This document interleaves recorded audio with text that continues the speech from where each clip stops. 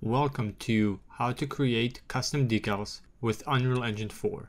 In this tutorial series, we're going to cover a lot of topics, and by the end, you will be able to create a variety of different custom decals to use in your level designs and game environments. So let me give you a quick overview of what to expect.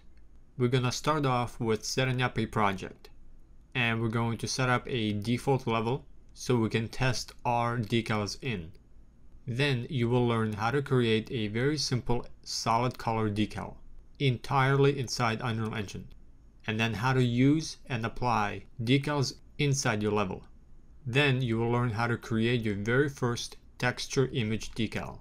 We'll use a texture image, resize it, do some basic adjustments, and export it from Photoshop and import that texture into Unreal Engine.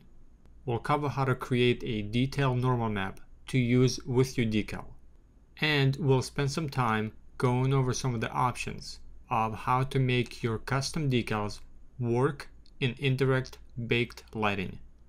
This is something that you will discover as you're working with your project, that by default, your decals will not show up in indirect baked lighting as well as in unlit mode. So we'll go through some of the options of how to enable debuffer decals.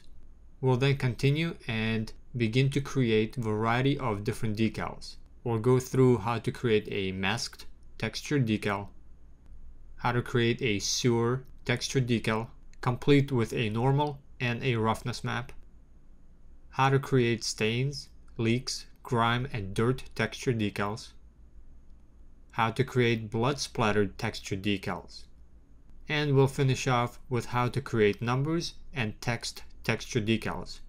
We'll create a clean number and text decal, and then we'll add some worn off paint and damage.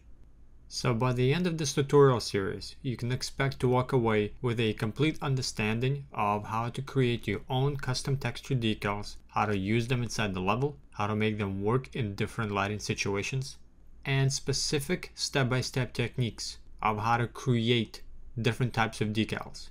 So there's a lot of tips, techniques, and workflows covered along all of the videos. So let's go ahead and get started.